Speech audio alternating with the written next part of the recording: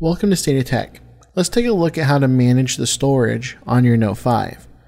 So go ahead and come into the Settings app, and we're going to swipe all the way over into System. If I tap on Storage, it's going to break down my device memory into these easy to read categories. I can see my available space, my system memory, which I can't touch system memory, that's just what the actual operating system for the phone takes up. I have used space, which is what I've used.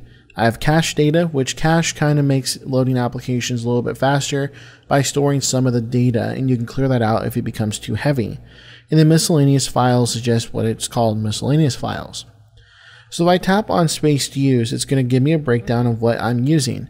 So applications are 2.2 gigabytes, pictures and videos 3.45, and then audio 3.28.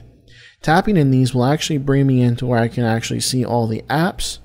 I can come back, see all the pictures, and then I can even see all the audio files.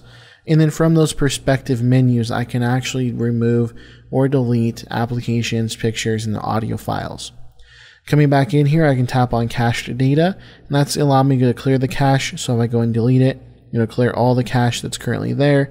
And then miscellaneous files, if I tap in there, I can actually check on the files and actually delete them if I needed to, or if I knew that they were kind of a system app, I would just leave them alone.